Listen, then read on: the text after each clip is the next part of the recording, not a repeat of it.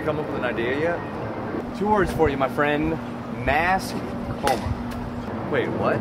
Mask Coma. You remember the Mask with Jim Carey? It was right at the height of his goofball period. When we were in high school, like, couldn't go anywhere without hearing somebody stop me or smoking. And remember, everyone was saying that? Yeah. Okay.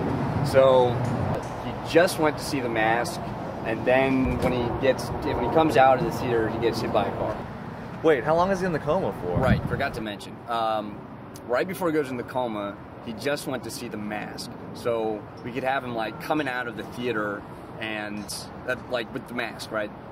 Theater, mask, comes out, hit by the car. Him getting hit by a car, isn't that going to be kind of hard to do?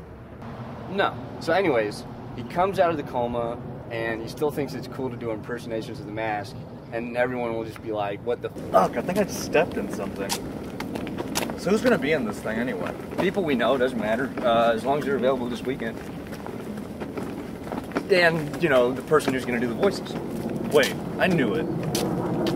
You knew what? What do you mean? Who else could it be? It's going to be that Jazzy-Moto douchebag. Don't call him that.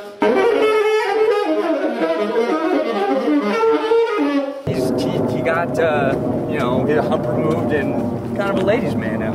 I mean, the thing that you really got to remember is that you don't want to listen to the notes he's playing. You want to listen to the notes that he's not playing. What do I care if he's a ladies' man?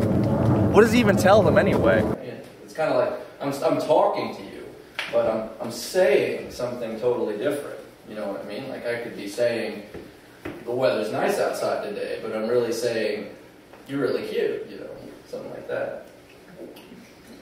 You're really cute, too. You don't have to like him, but it's just not that easy to find a guy with that much talent, you know, for that little money. Are you skeeting me? What talent? And did you just say you're gonna pay him?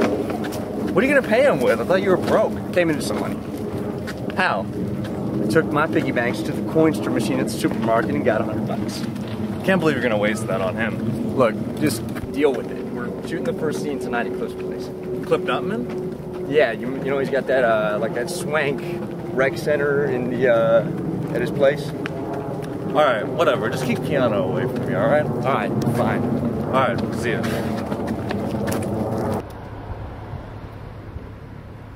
Okay. Glad you can make it. Well, you know, hey, I'm happy to be here. Yeah, we've only been waiting a couple of hours. Well, you know, art takes time. Takes time. Good. I'm sorry, did I wreck your shot? I'm sorry, I didn't mean to. Oh, no, fine. You ready to go? Action. So, basically, like I was saying, being in a coma is about 2 steps south of an acid trip, but a step and a half north of a spiritual experience. Okay. Yeah. Let's just go right to the smoking, because we need to get that, all right? Okay. Action. I mean, smoking, you know? Cut. Jim Carey, please. Just the smoking.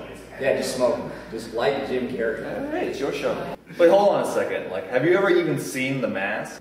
You're pretty much the Keanu Reeves of voice acting. Was that supposed to be an insult? Why don't you guys just sit and talk for a second? I'm gonna go do my thing. You do that thing. Yeah, so where were we? I think you were telling me the story of the cow. Well, what happened to the cow? Okay, yeah, that's right. Oh, so you heard the story about the cow. A little bit. Okay, well, What the hell? Who does this guy think he is? He's an actor. He's gets paid gigs just for free. Let's just be gracious. We've been sitting here for 2 hours. Let's just get this over with. You wanted to just get this $20 off me? but, I want to say a song is kind of like, it's like a woman, really. Smoking. Yeah, it's really bad. I told you this dude was a hack. Well, okay, what do we do now? Smoking. Have you ever seen Mrs. Doubtfire?